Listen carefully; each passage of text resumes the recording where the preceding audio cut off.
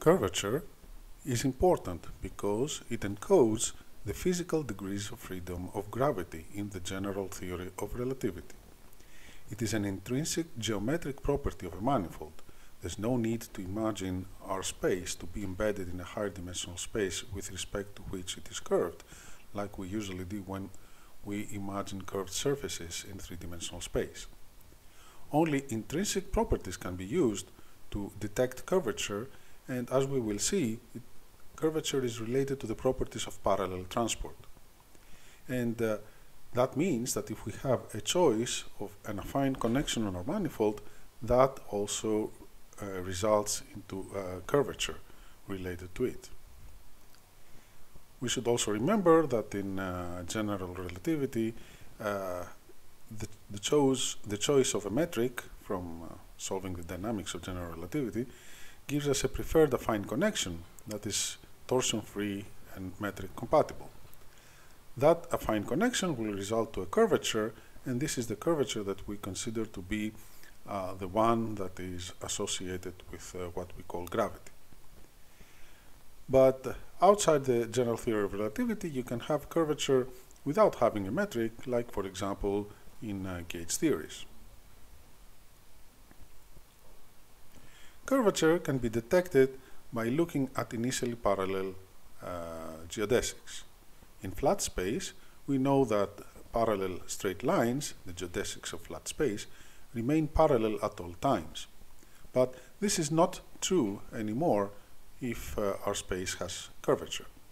Now, you see in these cartoons a very simple example of curved two-dimensional surfaces where the straightest lines, the geodesics, start initially being parallel to each other, but if you have positive curvature, they are getting closer to each other, and if you have negative curvature, they deviate away from each other. So, curvature has the effect to make initially parallel geodesics to deviate, but this deviation can, as we will see, be measured by a relative acceleration between the geodesics. Like, for example, those little bugs, if they look at each other as they walk along on their merry paths, because of curvature, they see that they are either approaching or getting away from each other. So there is a relative acceleration between the two that is the effect of the curvature of the manifold. This can be mistakenly perceived like a force by the ones that don't know very well about the geometry of their spaces, and they can say that, for example, in this positively curved space, that as they move along, they attract each other. So this is the idea of the general idea of general relativity, where instead of having a force describing gravity, we have the geometry of space-time.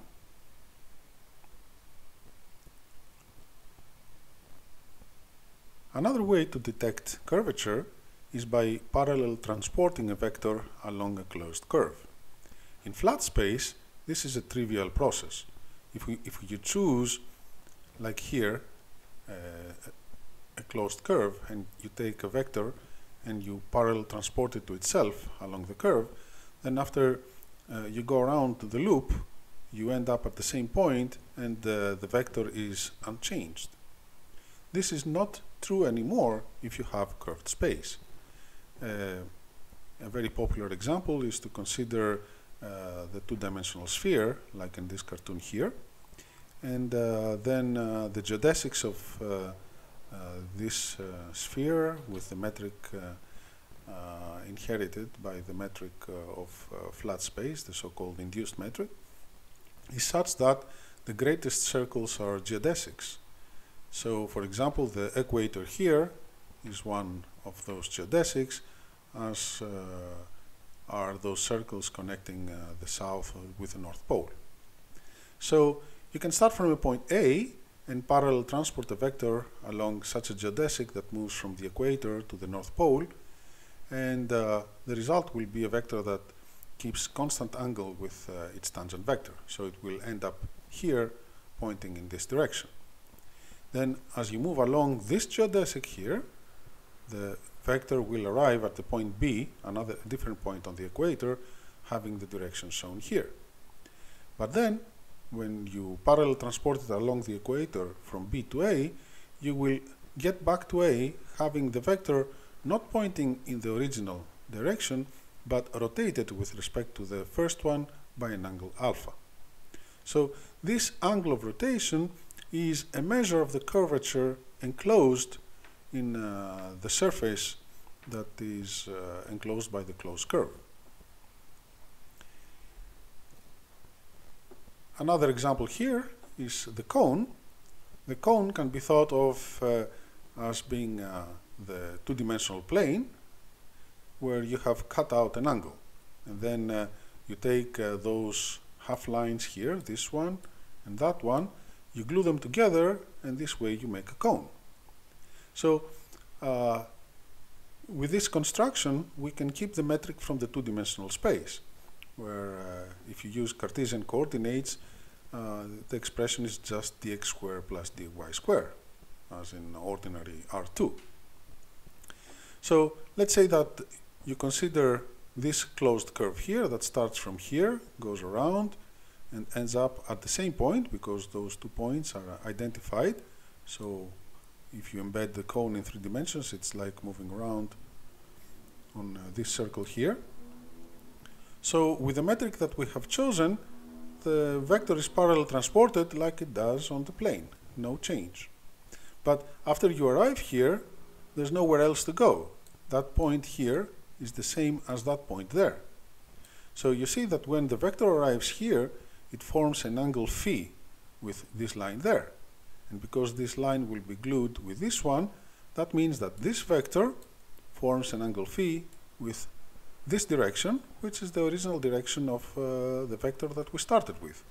So the effect of transporting parallelly this vector around this closed curve is to rotate it by an angle phi. And you see that the larger the angle that we cut off, the larger is the deviation of that vector from the original direction. So you see here in an intuitive and descriptive way why this change of the vector as it is parallel transported along the curve around the closed curve is proportional to the curvature of the manifold. So as you see, this process is intrinsic. We don't have any reference to the embedding. We only need to know how to parallel transport vectors. It is something that measures deviation from flatness. In flat space, as we just said, parallel transport has no effect around the closed curve, but it does when curvature exists. However, it is very hard to write down expressions with moving around finite length closed curves. It is a global notion, and it's not easy to compute things. So what we really need is to make this notion local and describe everything in terms of tensors. So the idea is very simple, is to take those closed curves and shrink them to infinitesimal size. So again, let's be a little bit descriptive and not very formal. Let's consider 2 vectors, a vector W and a vector U, and some infinitesimal vectors constructed from those by multiplying them by the parameter here epsilon, the real number epsilon. So those 2 infinitesimal vectors form a closed curve, this parallelogram, and we can consider another vector V, which is parallel transported in this counterclockwise direction along this curve. So when this process will finish, the vector that will be parallel transported back to the point P will differ from the original one, and we call this difference delta V. We will soon see that this operation acts linearly on V. So the final result is a linear map from the vector V to the vectors in tangent space, giving us this difference. we will also see that this difference here depends linearly on the vectors w and u. So you see here we can save two slots to have linear action also, to describe also the linear action on w and u. And that will give us a tensor with 4 indices. 2 indices here, saving space for the vectors that we choose to construct the closed loop, and 2 indices there to describe the transformation that will take us from the old vector to the new vector delta v plus v. We already see that by exchanging the two vectors w and u that construct the closed curve, that reverses the direction that we follow the closed curve, and that will give us the opposite change in the vector v. So we see that if such a linear map exists, then it should be antisymmetric with respect to the change of the last two slots.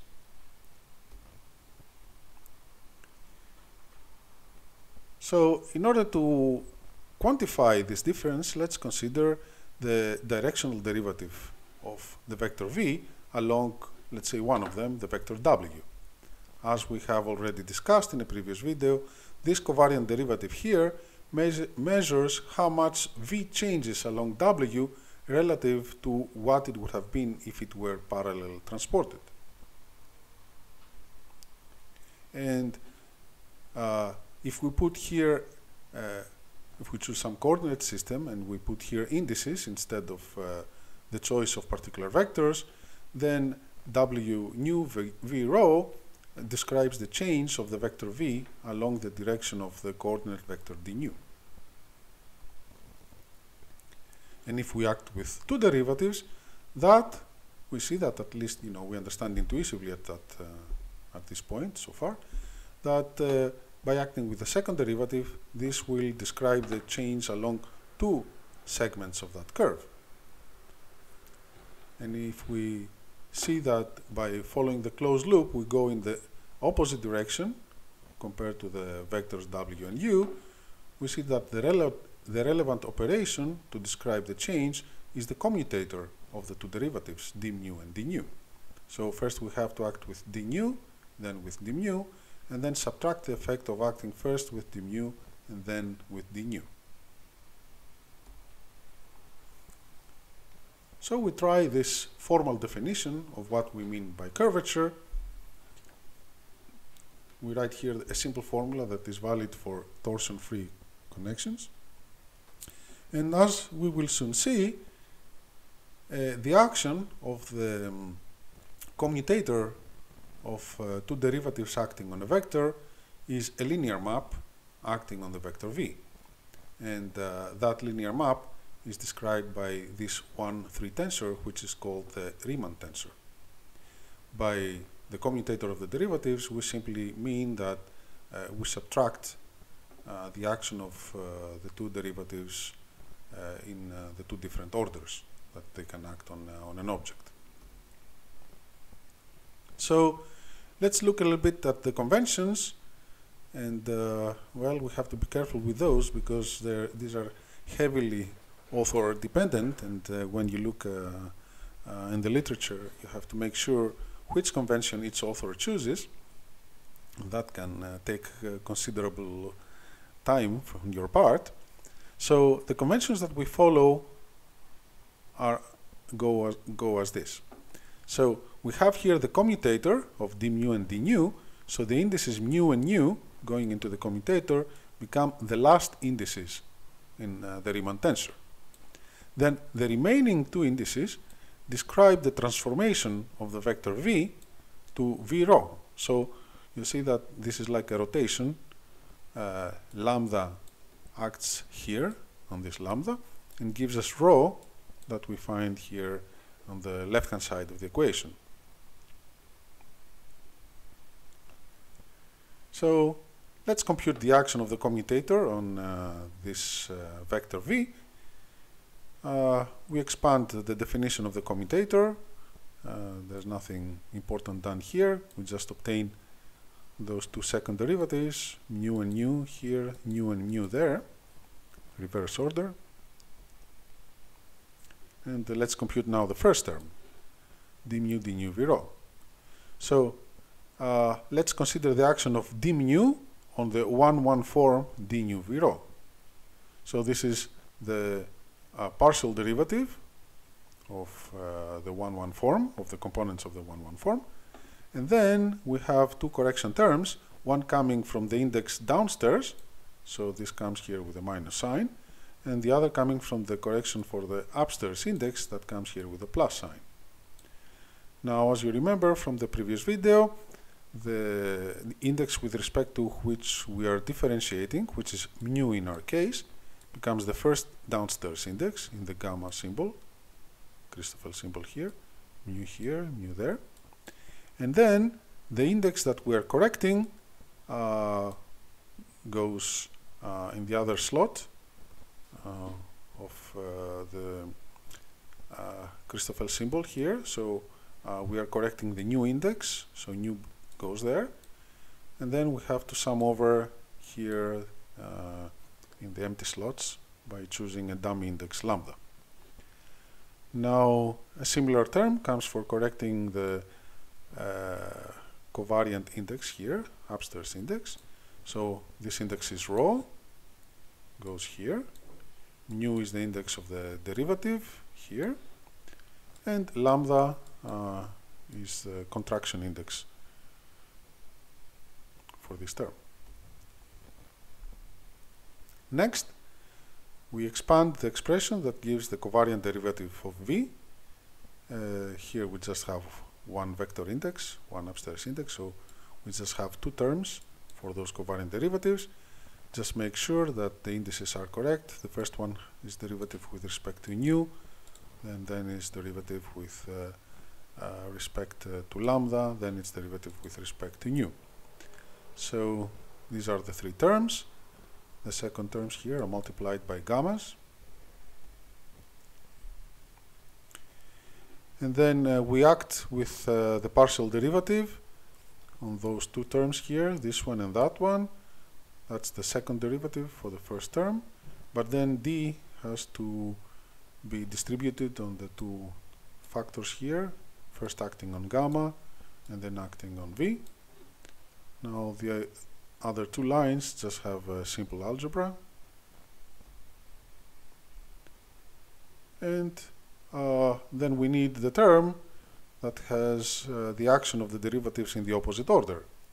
So we don't need to recompute. All we have to do is to exchange the indices mu and nu in the expression that we have just derived. So we see that the first line here has nu and mu and the partial derivatives there, and then nu and mu comes here, nu and nu there, the opposite order, nu and mu here, nu and nu there. Now the second line here has nu and mu only in the downstairs indices of the Christoffel symbols, and then in the last one we have to be a little bit more careful. We have mu and nu here that have to become nu and mu there, and mu and nu here that have to become nu and mu there. In order to compute the commutator, we just have to subtract those two terms, and we see that many cancellations occur. First of all, the partial derivative is torsion-free. Those two terms cancel out. Now, this term here cancel with that term over there, and this term here with that term over there. Now, you see those two terms that are underlined with red color form those two terms there, and you see that they would have been absent in the case of torsion-free connections. Now, just for this lecture, we will make some remarks of what happens if torsion is present, and this is one of them. So you see here we have mu nu here minus nu mu there, that will give us this common factor, and you see that the covariant derivative of V becomes a common factor in this antisymmetric part of the Christoffel symbols. Now, last but not least, let's also rename some of the indices in those expressions there. We have V lambda that we want to take as a common factor for those 4 terms. So we rename V sigma to be V lambda. So the sigma index has to be given a different name. It's a dummy index. We can give it any name we like. We rename it to lambda. But then, since lambda is summed over there, we also have to change this name, and we change it back to sigma. So we have sigma, sigma there. Previously we had lambda, lambda. And we have lambda, lambda there, whereas we had sigma and sigma there. So this is the expression we have for the action of the commutator of the covariant derivative on V. Let's group terms in a convenient way. So there are terms that are acting linearly on V, and these are the ones shown here. And there is a term that acts linearly on the derivative of V. And we see that the latter is present only when the torsion is non-zero. If the torsion is 0, like in ordinary general relativity, this term is absent. Now, let's look at this seemingly complicated term, which is not very complicated if we notice how indices are placed. So, first of all, you see we have nu and nu, which are the indices of the commutator. And of course, you see that the change of nu and nu changes the sign. So, all the expression here should be antisymmetric with respect to this exchange. So, you see nu and nu comes here, and then nu and mu comes there, but with a different sign. So, this antisymmetry is obeyed by those 2 first terms. And then the nonlinear gamma square terms over here have nu and nu there, and the second one has nu and mu there, and of course with the minus sign to have antisymmetry. The other indices, rho and lambda, you see we have V lambda here that has to become V rho on the left hand side, are the transformation indices of the vector. So you see for the first 2 terms there's no difficulty, there's only one place to put them, they're over here, whereas in the quadratic term here, rho and lambda go to the extremes. Rho over here and lambda over there, and then we have one index with respect to which we can sum over, dummy index, we call it sigma here. There's only one place to put it. So if you pause a little bit and do it slowly, it is easy to memorize this expression that will give us the components of the Riemann tensor. So we define this parenthesis here to be the Riemann tensor, this 1, 3 tensor here, written in the first term. Now again here we write the expression giving the Riemann tensor in terms of the Christoffel symbols, and you see how you can write down this expression by placing the indices in the right place.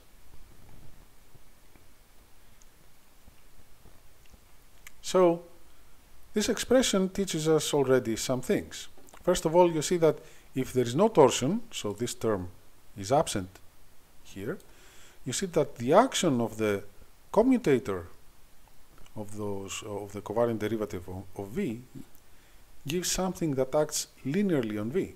So at each point of the manifold, the result depends only on the value of the vector field at that point, and not at its values in a small neighborhood around it. Something that would not have been true if derivatives of V were appearing on the right hand side. And that means that if you have also two tensor fields, V and W, and consider the action of the commutator on them, then it could be completely different on a neighborhood of the manifold. But if those tensor fields have the same value at one point, then the value of the action of the commutator will be the same for both of them. In the present of torsion, things are slightly different, and there is dependence coming from the first derivative here. But still, you see, it's much weaker than naively expected, because you see the left-hand side here has two derivatives, but the right-hand side here has only one derivative. So we see that the Riemann tensor is defined so that the Riemann tensor measures the change of V under the action of the commutator, which is proportional to the values of V, whereas the torsion measures the change that is proportional to the derivative of V. Now, we already check that, as we discussed in an informal way in the beginning, and the way we expected from its definition stemming from the antisymmetry of the commutator here, the Riemann tensor must be antisymmetric with respect to its last two indices there. And if you inspect this expression here, you will see that indeed it is antisymmetric under the exchange of those indices. Now, this expression here is valid for any connection that you can choose on the manifold. And also, we can write more general expressions if instead of choosing the partial derivative here, we choose a globally defined fiducial connection, d tilde, then we obtain the very same expression, except that instead of having the gammas here, we have the symbols C that we defined in the previous lecture.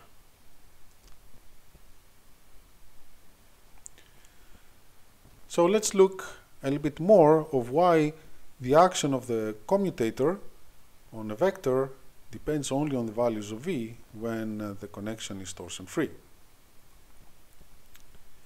In order to show that, let's prove an identity that tells us that when the commutator acts on a vector field multiplied by a function, the result is the same as the function multiplying the action of the commutator on the vector V. So this is just algebra, but let's do it. First, we act with the inner derivative on the product, apply the Leibniz rule, will give us dfv plus f dv here. And then we apply the second derivative, d mu. We have two factors here on which we act separately with the derivative, again the Leibniz rule, and we obtain ddfv plus df dv, and then this acting on the second term will give us df dv plus f ddv. To form the commutator, we have to write the expression with the order of the derivatives written down in the reverse order.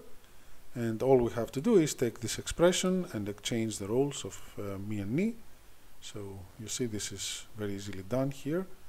We just swap the two values. Mi becomes ni becomes mi for all those terms.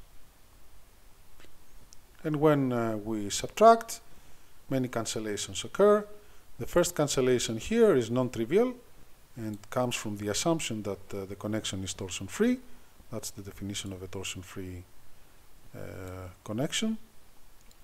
And then the other terms, you see that they cancel trivially in the way shown here. So all that remains in the end is f multiplying the action of the commutator on V. And this can help us to show the locality of this action, the same way we did for the connection in a previous video. If we consider two tensor fields, two vector fields in our case, v mu w mu, such that their value coincides at the chosen point P, then we will show that the result of the commutator acting on them is the same at that point. So if you consider the value of the difference between w and v in a neighborhood of the point P, then this will be a linear combination of some chosen bases, and the coefficients here will give us functions in that neighborhood. Now, because w and v coincide at the point P, those functions will be such that they vanish when they are evaluated at the point P, but not necessarily in other points, at other points. So let's act with the commutator on the difference of those two vectors. So that is the same as acting on this linear combination there. And by applying the trivial linear property with respect to the addition of the commutator here, we arrive to this equation. And now we use the result that we proved in the previous transparencies here, equation 1, to bring f before the commutator there. So the value of the left-hand side at the point P will be the value of the right-hand side at the point P. So all we have to do here is put the values of the functions f at P and the values of the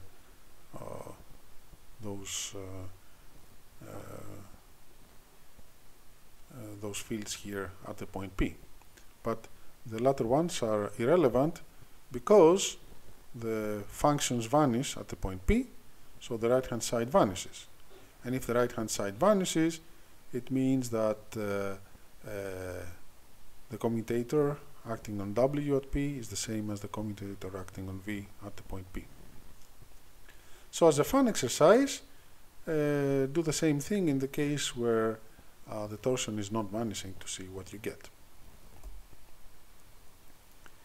So let's move on from vectors to higher rank tensor fields, and the first step is to consider the action of the commutator on one-form fields. In order to compute that, we will follow a procedure which is similar to what we did for the connection. So we consider the contraction of the one-form field with an arbitrary vector field v mu here, and then we form the action of the commutator on that contraction. But the contraction is a function.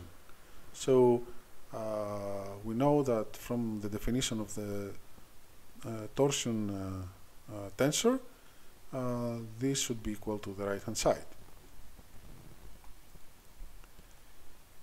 So here we have the partial derivative acting on the contraction, but for functions the action of the partial derivative and the covariant derivative is the same, so we can replace the partial derivative with the covariant derivative. So the right-hand side is equal to those two terms. So we apply the Leibniz rule, so d acts first on omega and then it acts on v. And the left-hand side is given by computing d mu d nu acting on this function and then subtracting this operator in reverse order. So the first thing that we do is we act with the inner derivative on this contraction, giving us those two terms, d acting on omega and then d acting on v. And then we apply the second derivative. So each term here will give us two terms. First, d is acting on d omega, so we have d omega times v. And then d acts on v, so we have d omega dv. And similarly for the second term, we have d omega dv plus omega d dv.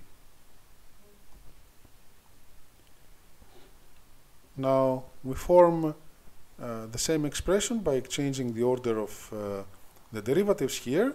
So all we have to do is take the result and exchange mu for nu and form this expression here.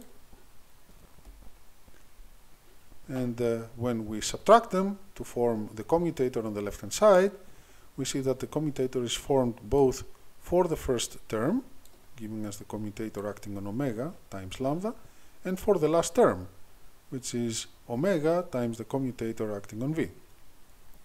Now the cross terms here cancel out, and that is very important, because if they didn't, then it wouldn't have been nice.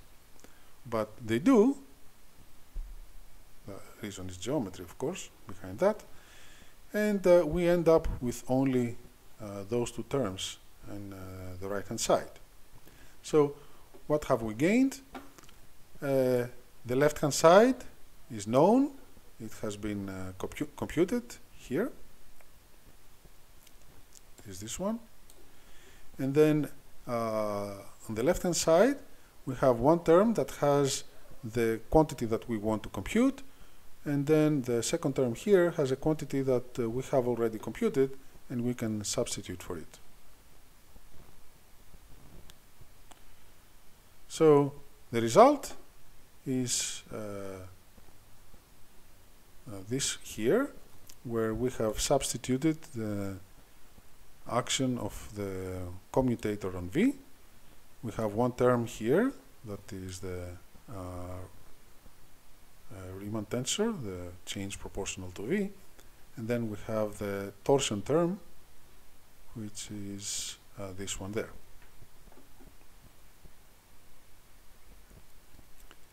So when we equate the right-hand side and the left-hand side, you see that those two terms cancel.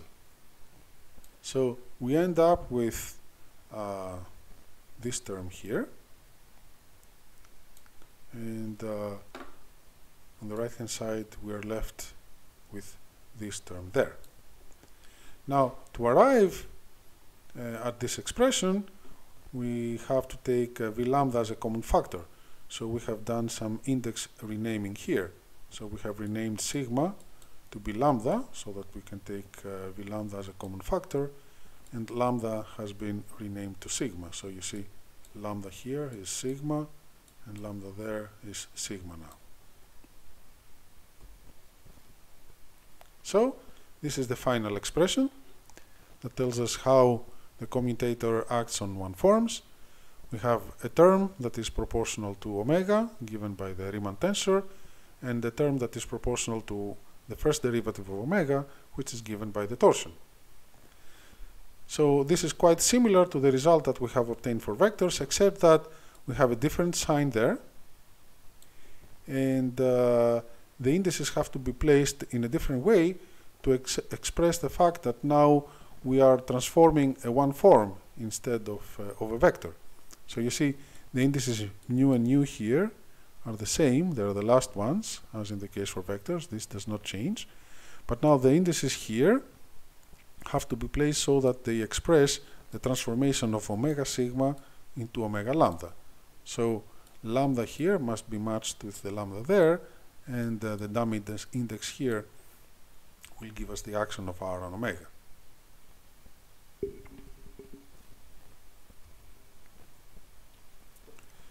So we can guess now what will be the action of the commutator on a higher rank tensor. So if we consider tensor field of type KL, like the tensor field S here, that has K upstairs indices and L downstairs indices, then the action of the commutator here is similar to the expressions that we derived before for vectors and one forms. The first term is the torsion-dependent term for connections that are not torsion-free, and this term is, as we said, absent in classical general relativity. And then we have terms that are transforming each index of the tensor, a series of terms involving the indices that are covariant, they are upstairs, and a series of terms that involve the indices that are downstairs, contravariant indices. So for the for the second line here, we correct each one of the upper indices, taking the one after the other. Here's the first one. We take mu1 here. So mu1 will go at this position for the Riemann tensor, and then lambda will be summed over with the index there. So that is again like a transformation rule for this index. Now the remaining indices, rho and sigma, are the ones that are found here in the commutator, and the rest of the indices of the tensor are left untouched. So we repeat that for every index upstairs until the last one, shown here. So that's the last index, mu kappa, and all the indices are placed in a similar way. Then we take the indices downstairs, starting from the first one, nu1 here. So nu1 must be placed here, so that it agrees with nu1 found on the left-hand side.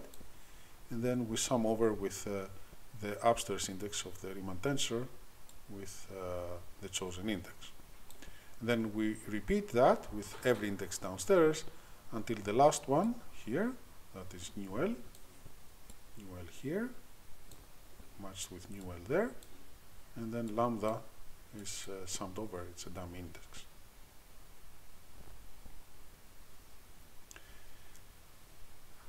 So the Riemann tensor is a 1-3 tensor. It has 4 indices, each one taking n values, where n is the dimension of the manifold.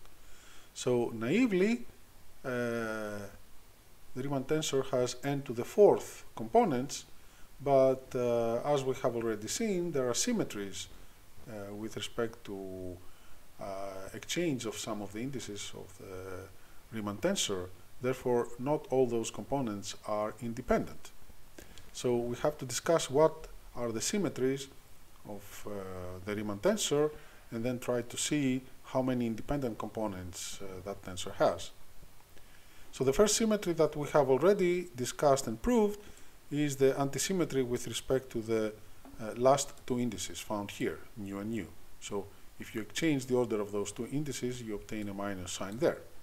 And that is a property that is true for any connection that you can use to define curvature. Now, if you have a torsion-free connection, then there is another symmetry with respect to the indices downstairs. And it tells us that the antisymmetric part, with the antisymmetry taken with respect to the indices downstairs, is equal to 0.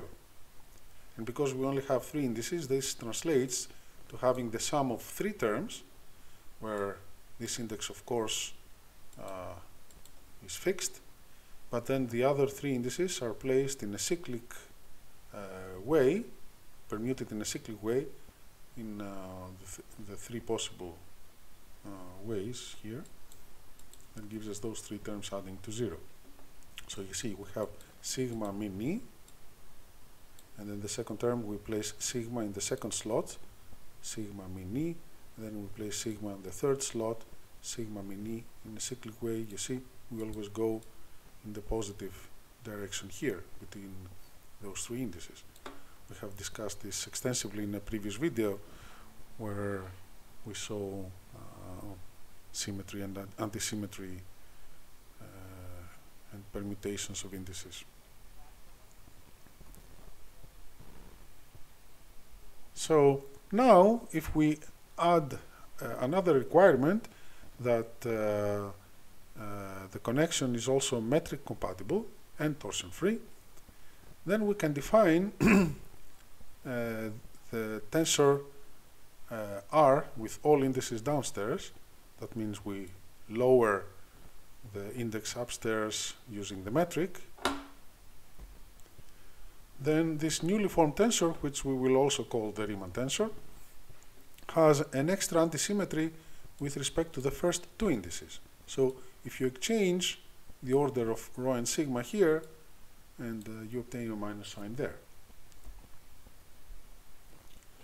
Furthermore, there is another symmetry by exchanging pairs of indices now. So if you consider the four indices in pairs of 2, then you can move around the pairs, and the result will be will give you back the same result, no minus sign involved.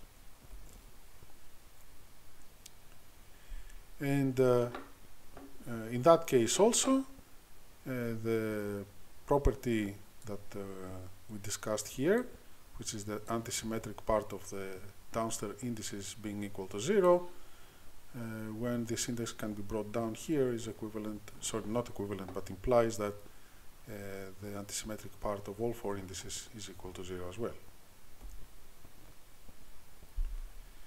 So if you apply all those symmetries, which we will prove at the end of this video, you will end up with only n squared times n squared minus 1 by 12 independent components. And that in the special case where we have two-dimensional manifolds gives us only one independent component. So curvature on two-dimensional surfaces is described by just one number per point. And that is why in this differential geometry we talk about the curvature of the surface. Notice also that for n equal 1 we don't have non-trivial Riemann tensor. So any one-dimensional curve has no intrinsic notion of curvature. It cannot be curved in an intrinsic way. Three-dimensional surfaces have more structure in the curvature with 6 independent components, and the four-dimensional manifolds have 20.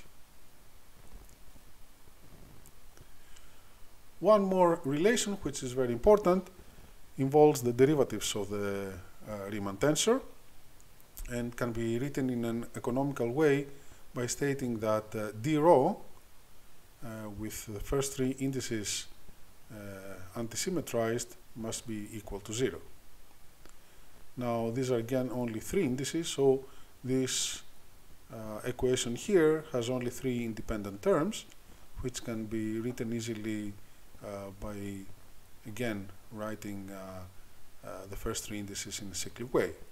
So we write those three terms d rho, placing mi and ni fixed on the last slots, and then we take the indices to be antisymmetrized, lambda, rho, sigma, and we put them in a cyclic order. So it's lambda, rho, sigma, then we put lambda here, second slot, lambda, rho, sigma, and then lambda, rho, sigma, by moving always in the positively in the positive cyclic direction. So this relation is different than the symmetries expressed in this simple algebraic form, and it constrains the relative values of the Riemann tensor at neighboring points.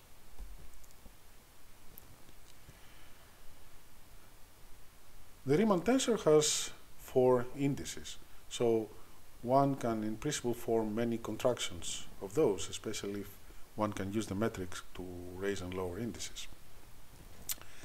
So let's now discuss only Christoffel connections, that means metric compatible and torsion free connections. So we have seen that Riemann tensor has all those nice symmetries, so we can form many contractions, but not all of them will be independent. So the one that has two indices and is important is the Ricci tensor, and this is formed by contracting the index upstairs with the middle index there, and that will give us a two-index object. And you can see from the other symmetries of the Riemann tensor that it is a symmetric U02 tensor. If we further contract those two indices, using here the inverse metric, we obtain a scalar which is called the Ricci scalar, or the Ricci curvature scalar. Another tensor that is important is obtained from the Riemann tensor after we subtract all its dependence on the Ricci tensor and scalar. So this is the equation that defines the Weyl tensor, which has this property. So you see, this is the Riemann tensor with those two families of terms, the first one involving the Ricci tensor here, and the last one involving the Ricci scalar. So if you do the subtraction in this way, where n is the dimension of the manifold, then the Weyl tensor ends up with a bunch of very useful properties. First of all, the trivial ones, the symmetries of the Riemann tensor remain. So we have an antisymmetry with respect to exchanging those two pairs of indices, symmetry with respect to exchanging pairs of indices. The antisymmetric part here is 0. And then we can see that the number of the independent components of this tensor is given by the number of the components of the independent components of the Riemann tensor minus n times n plus 1 divided by 2. And we can immediately see that for n less or equal than 3, there are no independent components, and the Weyl tensor is trivially equal to 0 for 3 and less dimensional manifolds. For n equal 4 and above, then the Weyl tensor has non-trivial content, and in the particular case of interest, n equal 4, we have 10 independent components.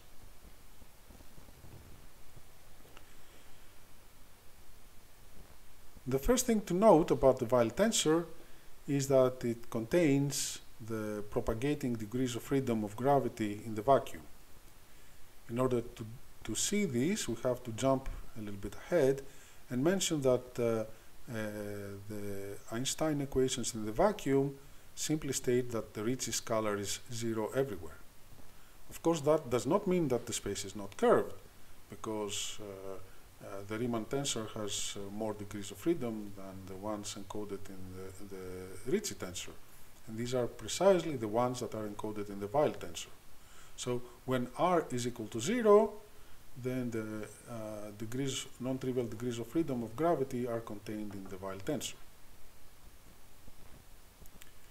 And the Weyl tensor has also another important property.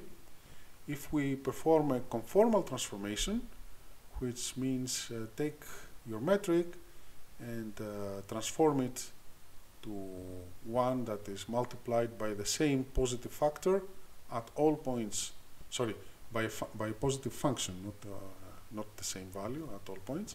So if you multiply it by a positive function at all points of space-time, this will give you the new metric obtained by the conformal transformation. Then you can show that the Weyl tensor remains invariant.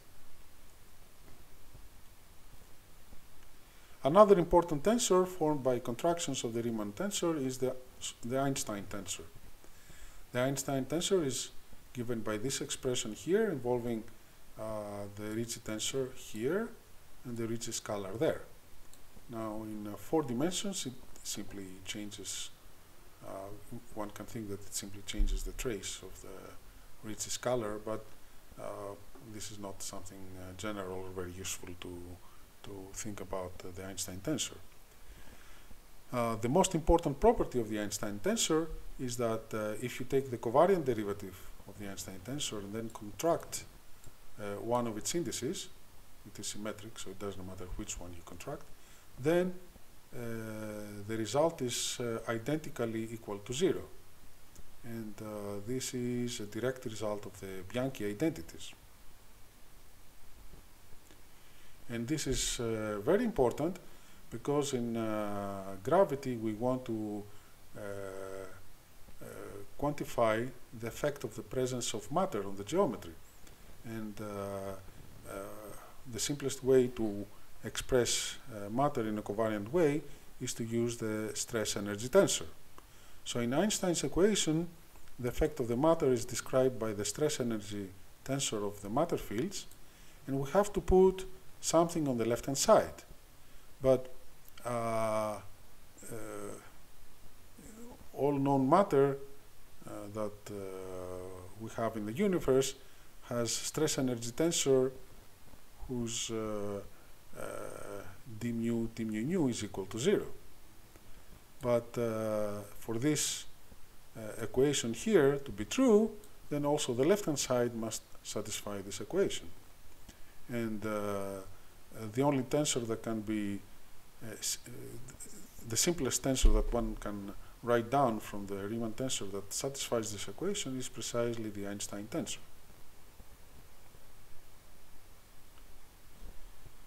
So we will soon see that the Bianchi identities imply that this derivative of the Ricci tensor, contracted here with mu and mu, is equal to 1/2 the derivative of the Ricci scalar. So the first conclusion of this result is that the Ricci tensor cannot be used in Einstein's equations in the presence of matter, because it is not divergent free. But the Einstein tensor is, as you can see by substituting this result. Therefore, the Einstein tensor is the right tensor to use in the dynamics of gravity. So let's see how this property arises. Let's write down the Bianchi identities. We have 3 terms here having the derivative of the Riemann tensor. The last 2 indices are fixed. We fix them to mu nu. And then we take 3 indices and we place them in a cyclic way in the remaining 3 slots. So we have lambda rho sigma. Then we put lambda in the second slot, and again lambda rho sigma in a cyclic way. And then lambda rho sigma with lambda in the third slot will give us the last term, and their addition should be equal to 0. So take this identity and make contractions with the inverse metric in this way. We multiply by g nu sigma, g mi lambda. And now we use the property that we have asked the connection to have, which is metric compatibility. So using metric compatibility, we can take g and put it inside the derivative here, because g is covariantly constant, and do the same thing with the other terms there. So let's look at the first term. The g mi lambda action of the metric has the effect of raising the lambda index here in the derivative, whereas the g nu sigma term has the effect of contracting the sigma index there and the nu index there. So in order to do this, we have to rearrange the indices using the symmetries of the tensor, Ricci tensor, a little bit. So we have rho sigma mi ni.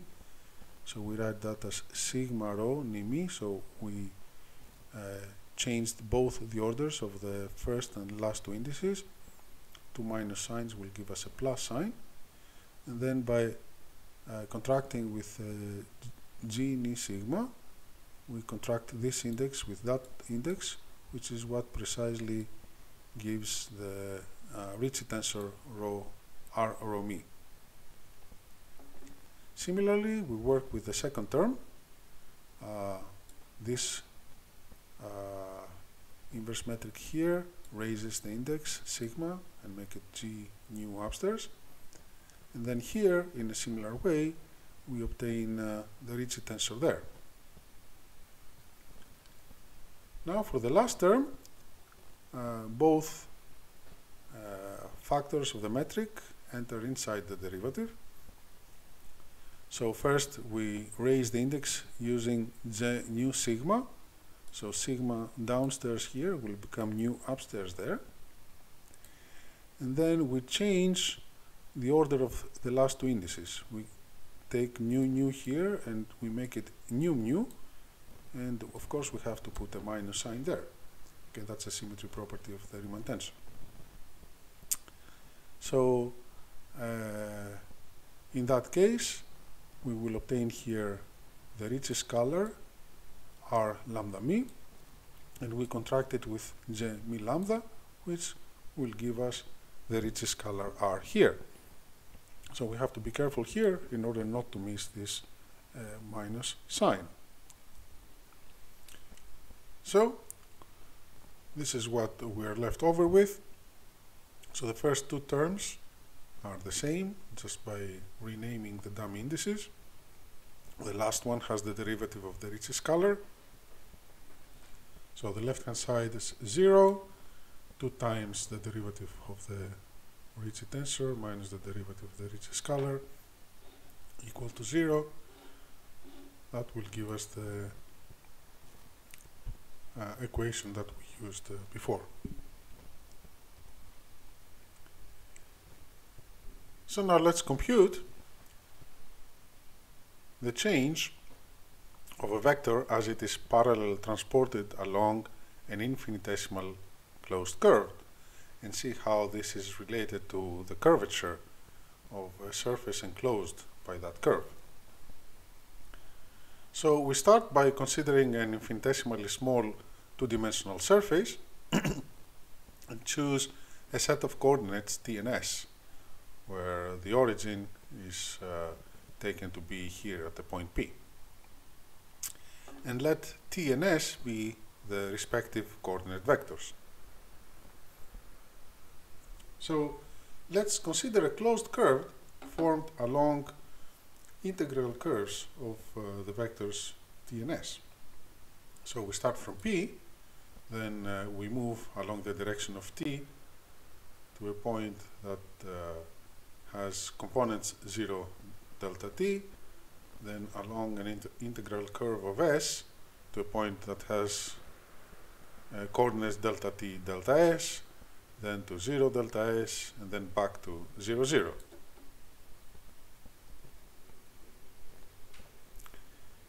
Then take a vector v and parallel transport it along that curve. So v starts from here. It is parallel transported along this segment of the closed curve. It arrives here at the point delta t0. Then it is parallel transported along here, there, and there. And then in the end, it arrives at the original point being a different vector.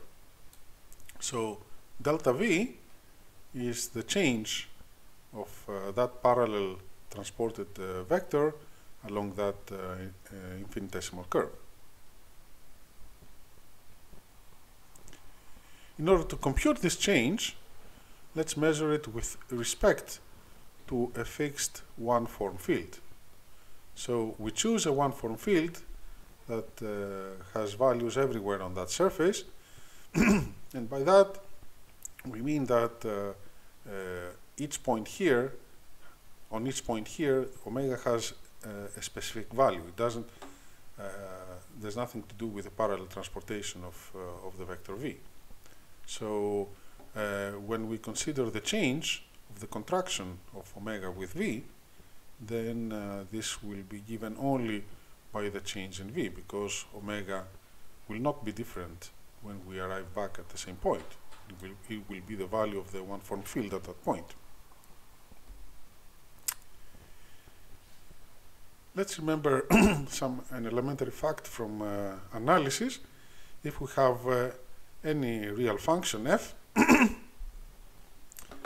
then we can express its value at a point t plus epsilon compared to a value that is at midway between t plus epsilon and t. That means the point t plus epsilon over 2. And this is given by a Taylor series around the point t plus epsilon, and is given by this expression here. We ignore terms of order epsilon cube and above. And we can also express the beginning of the interval t plus epsilon and compare it to values of the functions and of the function and its derivatives again at the midpoint t plus epsilon over 2. So we will have a symmetric expression, except that all the terms that are of odd powers of epsilon will come here with an opposite sign. So if we want to compare the value of the function at t plus epsilon to that at the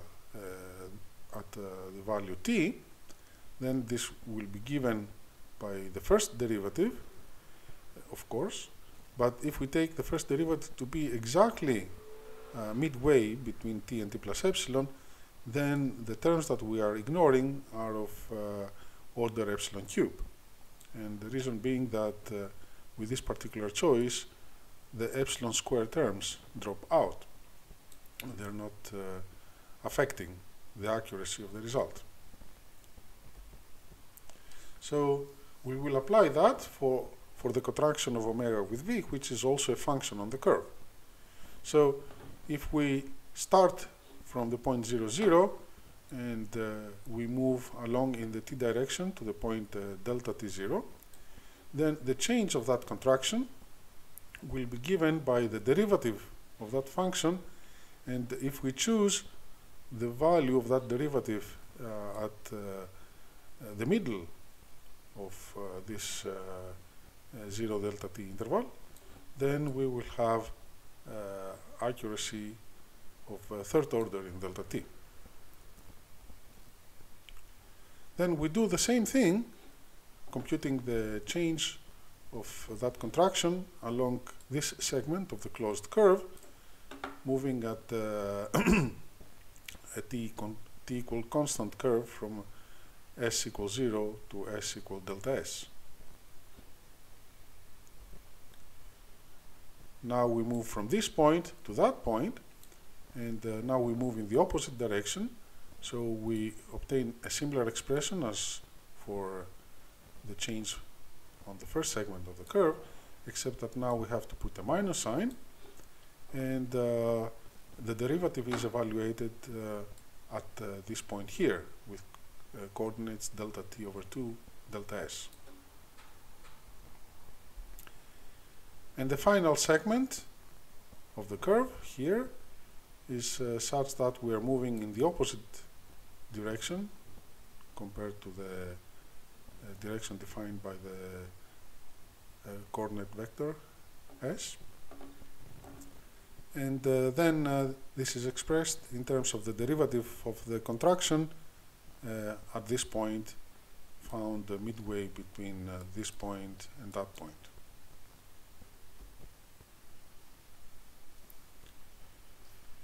Now you see, for all those changes that we computed, we have to consider the derivative of the contraction with respect to the parameter that changes along the respective segment of the curve. But since this is an ordinary function, we can replace the partial derivative with the covariant derivative. So we have that this is equal to t nu grad nu times the contraction.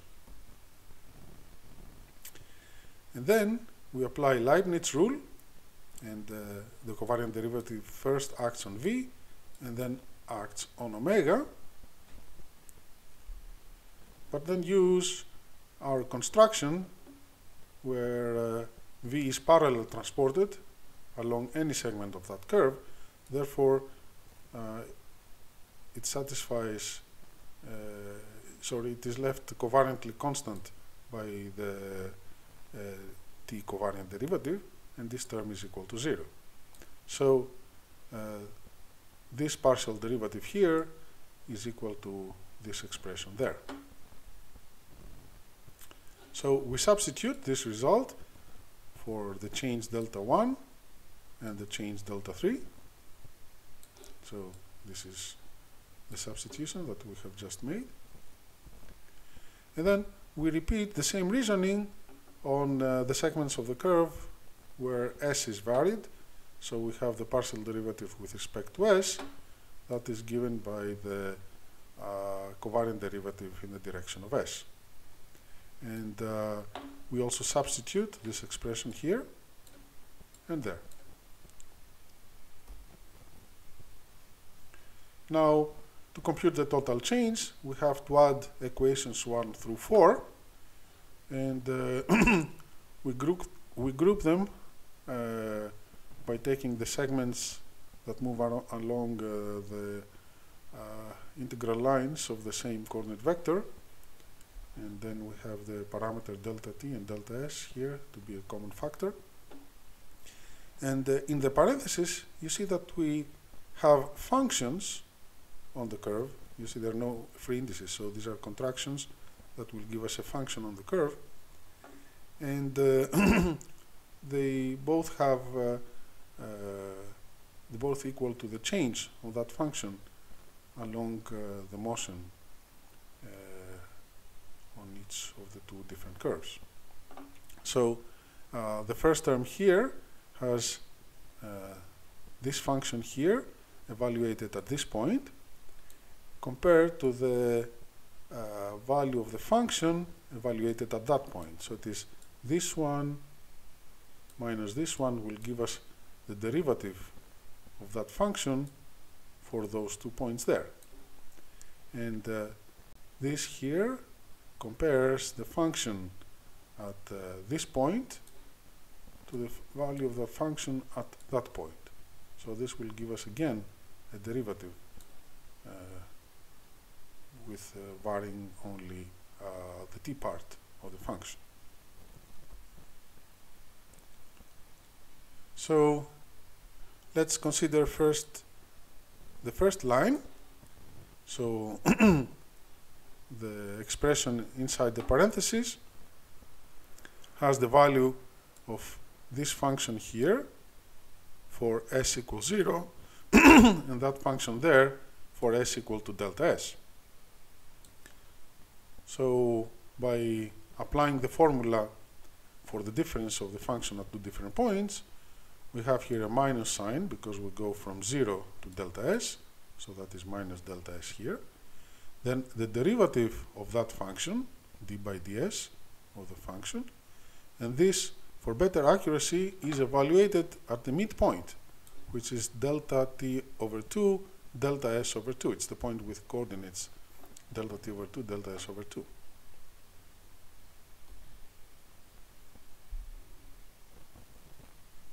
So again, we substitute the partial derivative with the covariant derivative along s. And we do the same thing for the second line.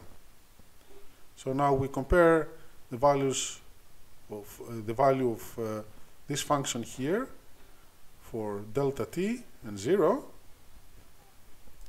So that will give us the derivative times delta t. So the largest one is first one, the smallest one is second. So there is a plus sign here, delta t.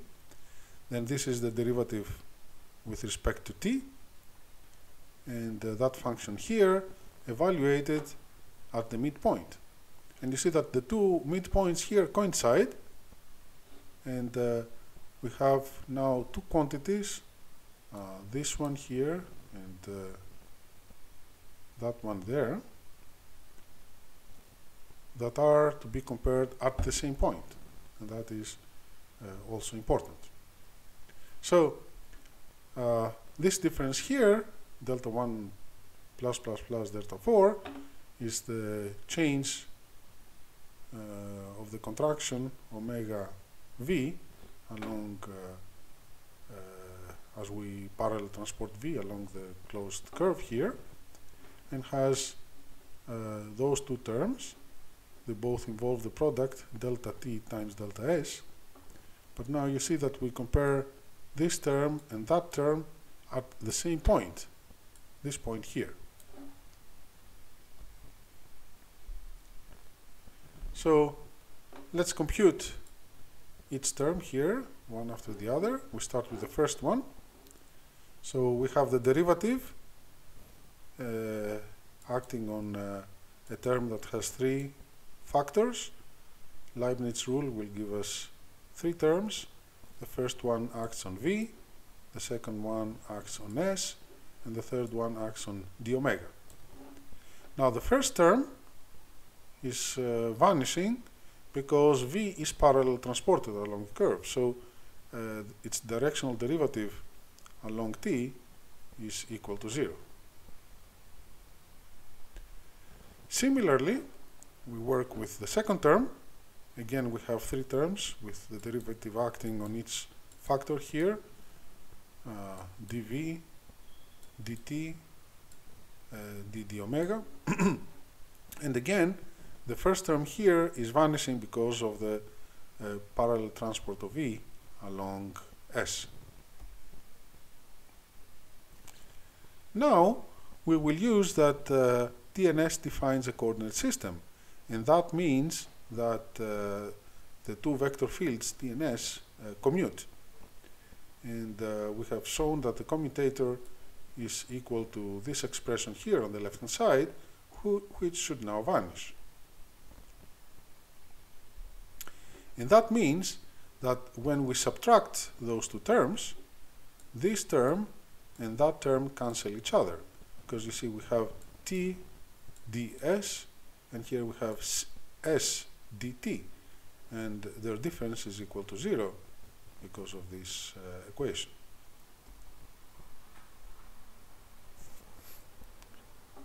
Now we further manipulate the second term here by renaming some indices. We want to have the product of those three vectors to be a common factor in the final expression, and we can achieve this by renaming rho to nu, so s rho will become s nu, and nu to rho, so d nu will become t rho. But then we have to rename also those indices here, and d rho d ni will now become d ni, d rho. So now you see these those factors here are common, but now as we subtract those two terms, we will obtain the commutator of the two derivatives acting on omega. So the total change of the contraction is delta t delta s, the product of those two vectors, and then the commutator of the derivatives acting on omega. And remember that this quantity can be meaningfully computed because everything is computed at the same point here. But we have already computed the action of the commutator of the derivatives on a one form. It is given by the Riemann tensor. Now we have to be careful with the indices. Rho and ni are the indices in the commutator. They are placed here as the last two slots of the Riemann tensor. And then lambda and mi transform omega lambda to omega mi.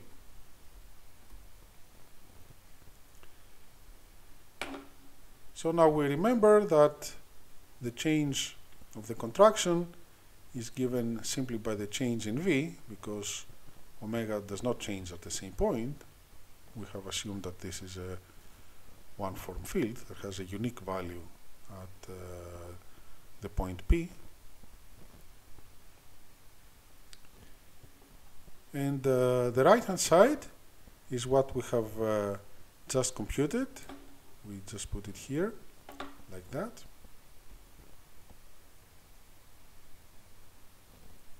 and we rename the indices a little bit, and the reason for that is because we have to we want to have omega mu both on the left hand side and the right hand side, so we rename lambda to be mu and nu to be lambda. So nu becomes lambda and lambda becomes nu, and similarly the same thing happens here on the Riemann tensor. So when we equate the two sides of the equation, we can take away omega mu, because this is true for any one-form field omega, so it is a tensor equation, and we obtain that the change in V is given by this expression there. Now remember that the Riemann tensor is such that it is antisymmetric with respect to the exchange of rho and ni. So look what we have here. We have R acting on the vector delta t, t and delta s, s in an antisymmetric way. So this is something that is proportional to the area element of that surface that carries those two indices, of course, rho and ni, because it depends on the choice of the vectors t and s. So the change of V is R acting on the area element and on the vector V there. And we can loosely say that the change of a vector along infinitesimal closed curve is something that is proportional to the curvature times the area enclosed by any surface that has as a boundary that curve. Now, the other phenomenon that is a result of curvature is geodesic deviation. So let's study this phenomenon in a more quantitative way. Let's consider a one-parameter family of geodesics. So we have geodesics here that are curves of an affine parameter t, and they are labeled by a real number s. So since we will write down a local equation, we only need to consider a small region that is small enough so that geodesics never cross. And this way, we can assume that the parameters s and t are chosen so that they describe a two-dimensional surface with coordinates s and t. So in this coordinate system, the coordinate vector in the t direction is the tangent vector field to all geodesics.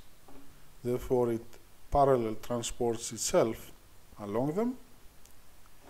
And the other vector field is the so-called deviation vector. It points to a neighboring geodesic, close enough, of course, in an infinitesimal way, so that a point here that has parameter t is pointed by s to a point in a neighboring geodesic that has the same affine parameter t. So if you want to have a space-time picture of this construction, imagine particles moving on time-like geodesics, free particles, and the affine parameter t is nothing but the proper time of the observers that fly together with those particles.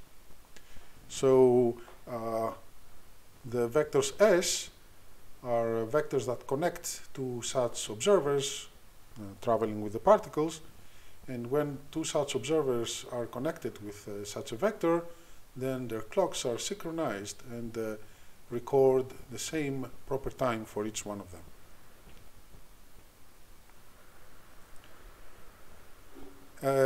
Furthermore, since we have assumed that s and t form a coordinate system, the vector fields s and t commute. Therefore, they satisfy this equation here. Now, the first observation is that if we compute the rate of change of the deviation vectors, which is nothing but the directional derivative of s in the direction of t, then because of this property that comes from the commuting of the two vector fields here, this rate of change is proportional to s. And you see this is because t ds, that is the derivative here, can be substituted with s dt from this equation, and now this acts linearly on s. So if we rename this d nu t mu as b mu nu, then you see this is nothing but a linear transformation acting on s. So this rate of change is a linear transformation of s. And as we know, the covariant derivative along a vector field describes the change of the vector which we differentiate with respect to what it would have been if it were parallel transported along that curve. And this derivative expresses the failure of s to be parallel transported along the geodesics.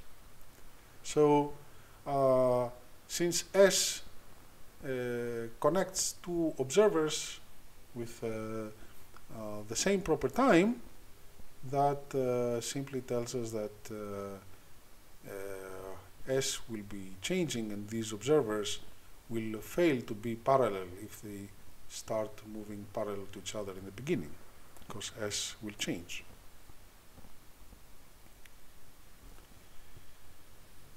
Let's make two more useful definitions. As we said, s is nothing but the separation vector of two neighboring observers that, in the case of timeline geodesics, are just moving, falling freely, and their clocks show the same proper time.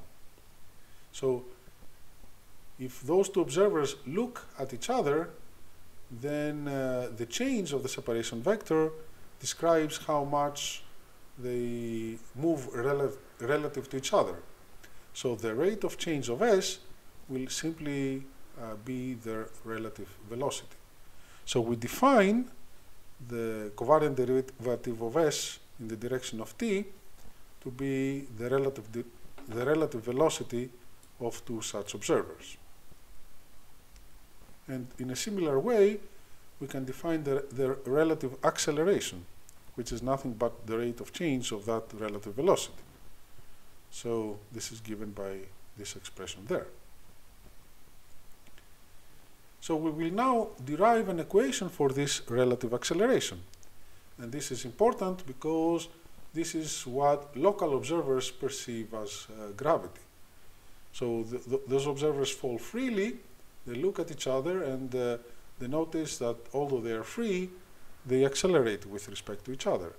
So that acceleration is attributed to gravity. And now we will see explicitly the geometric origin of that relative acceleration.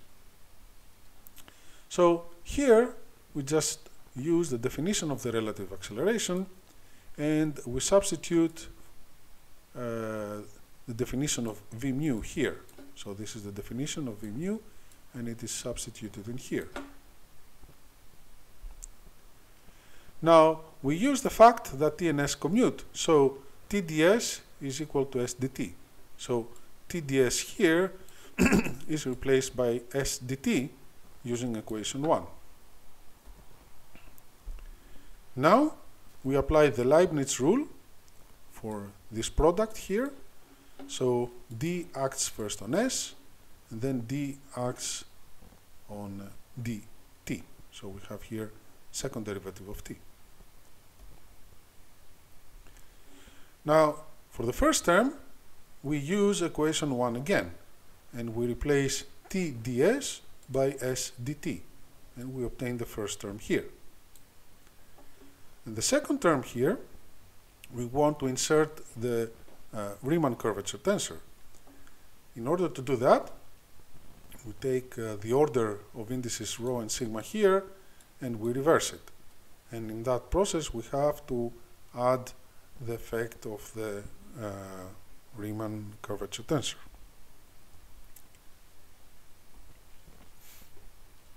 Now let's focus on this term.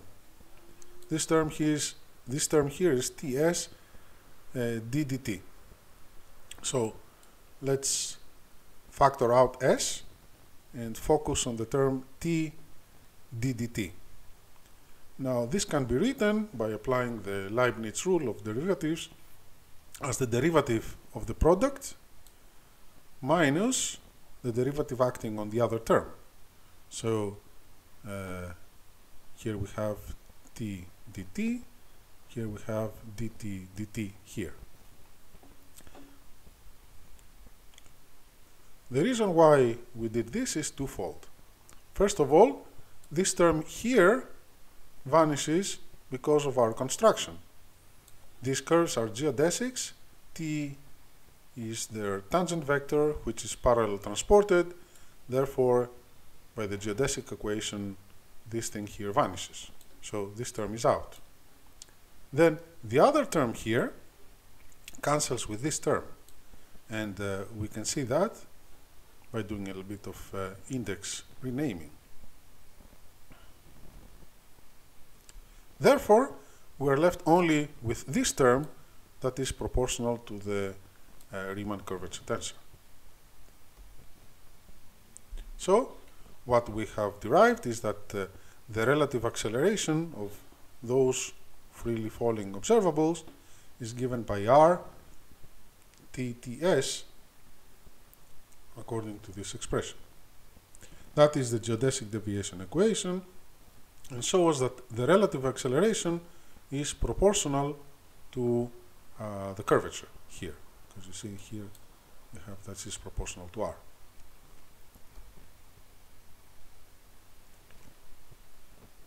Now let's look back to the symmetries of the Riemann tensor and do an exercise, an algebraic exercise, and prove them. So the first symmetry of the Riemann tensor has to do with its last two indices. Now we have proved that in many ways. We don't need to prove it again. Just mention that we can also write it this way here, that states that the symmetric part of the last two indices of the Riemann tensor is equal to 0.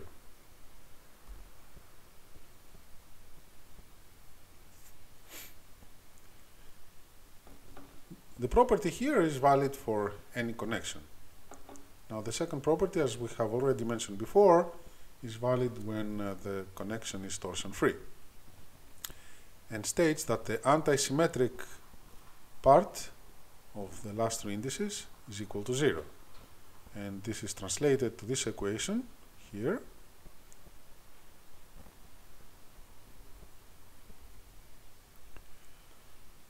To prove this, it is convenient to go to an inertial frame.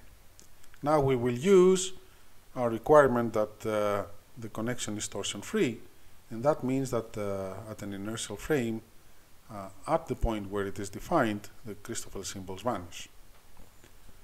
Then the Riemann tensor can be written only in terms of the d gamma terms. So we write those three terms of that equation here, put the indices correctly on the right hand side, and notice that they all cancel out, giving us 0. Now the fact that the tensor is 0 at one coordinate system means that it is 0 at any other coordinate system. So this property is true independent of the choice of coordinates. Now let's move on to Christoffel connections that are both metric compatible and torsion free. Then when we lower the first index of the Riemann tensor, we have the symmetry, which is an anti-symmetry with respect to the first two indices.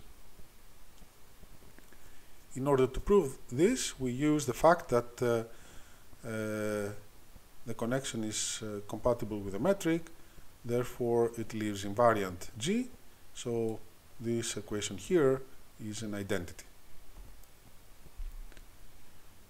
But this is nothing but the commutator of the two derivatives on U02 form. So we obtain those two terms here, each one acting on the index rho and sigma in succession.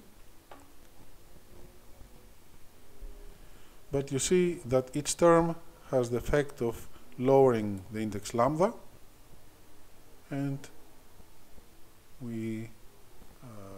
this results to the identity that we want to prove. Then we have the symmetry with respect to the exchange of the two pairs of indices, like shown here. Now for that we will use the fact that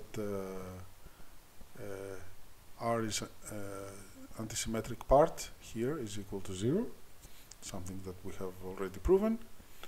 We expand this relation here for R with the rho index lowered.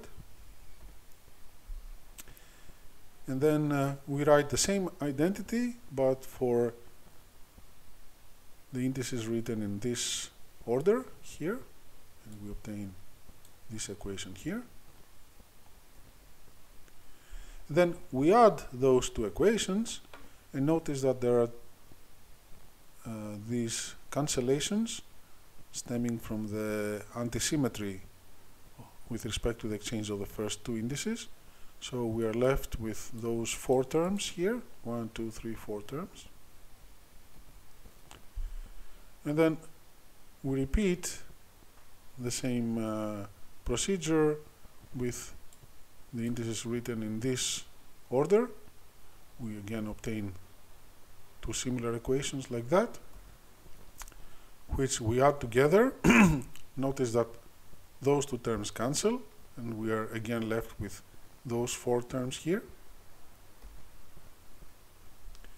And finally, we add those two terms together. So many cancellations occur. First of all, this term cancels this term by exchanging the first two indices. So those two terms differ by a minus sign and cancel.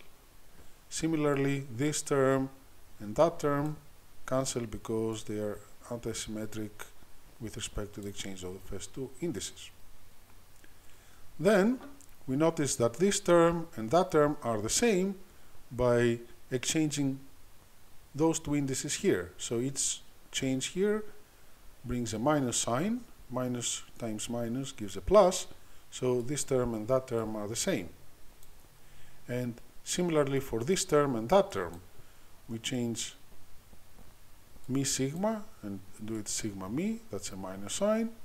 Rho ni becomes ni rho, that's another minus sign, that's a plus sign.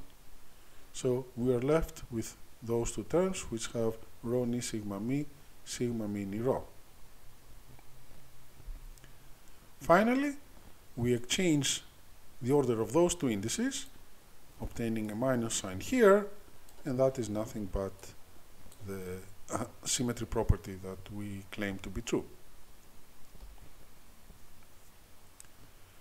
Now, this property is a straightforward consequence of the property that we started with, that the antisymmetric part of rho with respect to the last three indices is 0, and we can write the antisymmetric part of all four indices this way, and each term here is 0 by the already proven symmetry of the Riemann tensor.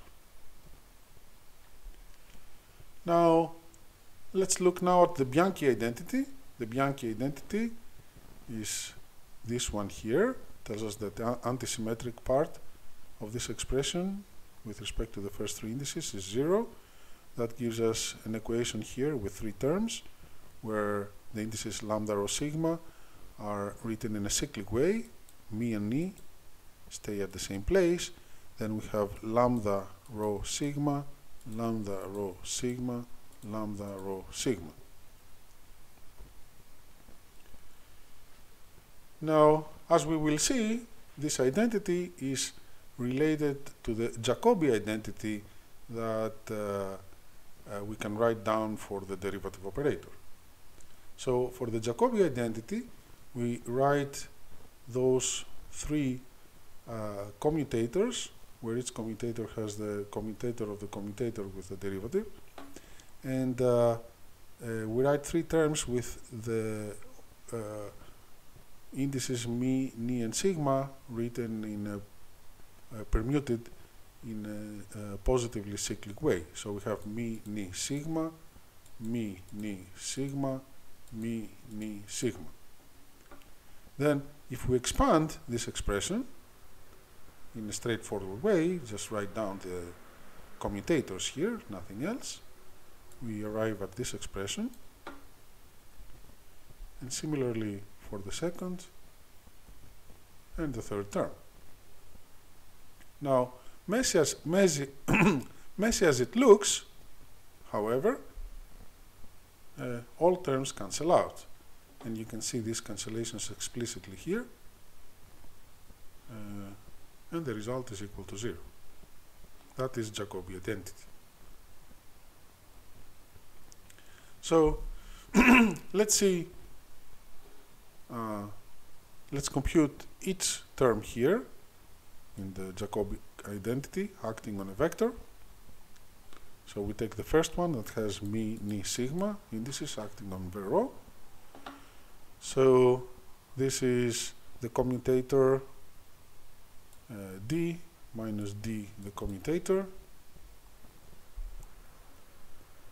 So this is the commutator acting on a 1-1 tensor field. So we have two terms. The first one has to do with the lower index with a minus sign, and the second one has to do with the upstairs index, comes with a plus sign. Now mi and ni are the indices in the commutator, so the indices are found here at the last part, the last slots of the Riemann tensor. And for the second term, we have the commutator acting on v. That is only one index. We have only one term here.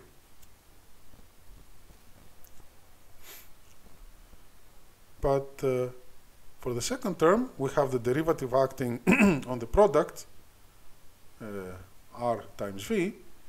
So we have a Leibniz rule, d acting on r times v, minus r, d acting on v. And we see that this term and that term cancel each other, leaving us with only those two terms. So this is the result for this commutator.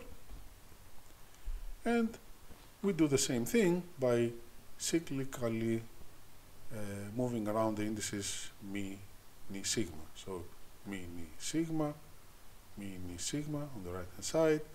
And similarly, wherever we have mi, ni, sigma, mi, ni, sigma, mi, ni, sigma, wherever we find those indices, we move them cyclically around in a positive way. Now, we add those three terms. The left-hand side is identical equal to 0 because of the Jacobi identity. But we also notice that the first terms on each of those three equations also add up to 0 because of this symmetry of the Riemann tensor. You see that the indices here are moved cyclically, so when we add all these three together, that will give us a 0. Now, this is what remains, the sum of those three terms V lambda is taken as a common factor here, and this is equal to 0. So this term is equal to 0. We play a little bit with the symmetries of the Riemann tensor to write the indices in a more convenient way. So here we move the pairs around. Min comes here, rho lambda comes there, and similarly for the other terms. And then we notice that the first three indices are moved in those two terms in a positively cyclic way, which gives us finally the Bianchi identity. So let's use those symmetries to count the independent components of the Riemann tensor. The first property that we are going to use is that for, of course, a Christoffel connection, the Riemann tensor is antisymmetric both for the pair of the first two indices and the pair of the last two indices. So each index here takes n values. So if you think of this as a large matrix here, the number of elements that it has is the number of values that each separate index takes square. But because min are antisymmetric, we have n times n minus 1 divided by 2 possible values for the first pair, and similarly for the second. So in the end, this large matrix here has n times n minus 1, 2 to the square elements. Now we will use the other symmetry of the Riemann tensor, which states that its antisymmetric part with respect to the last three indices there is equal to 0. So how many equations do we have? The first index here takes n values, and then the last three indices take n times n minus 1 times n minus 2 divided by 3 factorial independent values. So we have a total of n times this independent conditions, which is n squared times n minus 1 and minus 2 divided by 6. So if we take the number of components that we found from the first property and subtract the number of constraints that they have to satisfy, then we end up with n squared times n squared minus 1 divided by 12 independent components. And since you can see that the other symmetries are not independent but are derived from those two symmetries there, then there are no extra conditions to impose for obtaining independent components, and this is the final result. And the Riemann tensor has n squared times n squared minus 1 divided by 12 independent components.